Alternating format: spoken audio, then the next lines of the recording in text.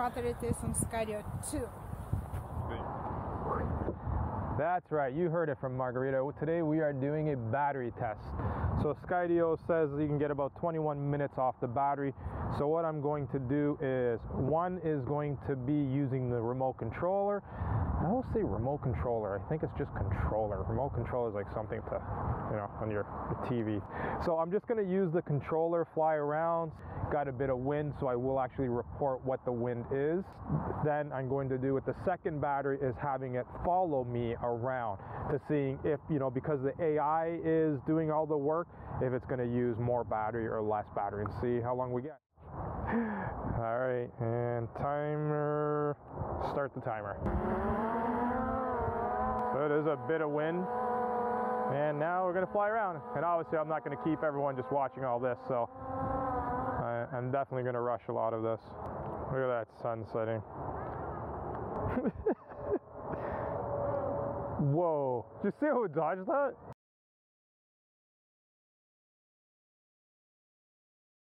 It like almost did not see that. Dead branches, and it was kind of hiding in there.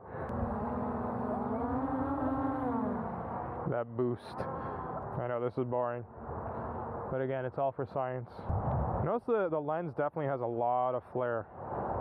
We're at the 10-minute mark, almost 10 minutes, and 55%. There's Mark and Margarita. I just said Mark and Margarita.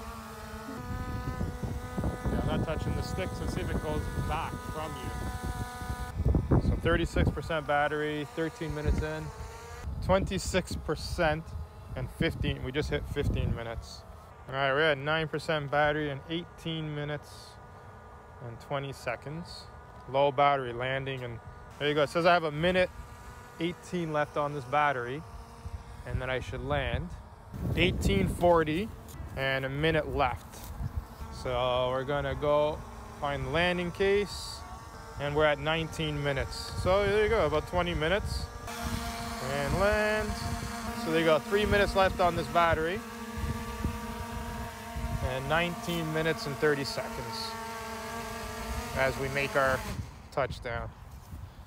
19 minutes and 32 seconds. And of course it says low battery. All right, so the second part of the test. So I'm gonna fly it out and see if we get about 20 minutes on here. So the beacon will be connected to the drone, and the phone will be connected to the beacon for the best signal strength. That was in my video over here at the 917 mark, so check that one out if you haven't already, so you kind of get an understanding of how you should be connecting the two. And now I'm just gonna do a screen record. So yeah, about that screen recording, as I am editing this, I realized that when I put the phone in my pocket, it stopped the phone from screen recording. So I'm just gonna play some music, overlap. Let's get back to it. Just a quick note, that is not mine. That was sitting here from before. Don't drink and fly, or drive, or any of those things. All right, timer started.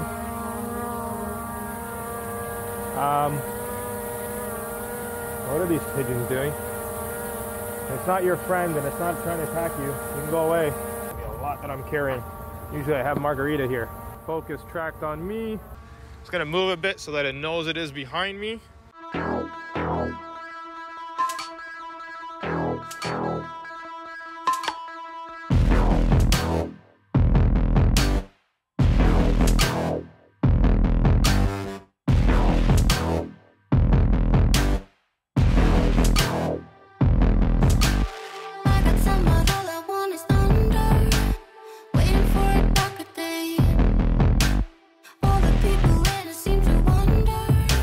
Face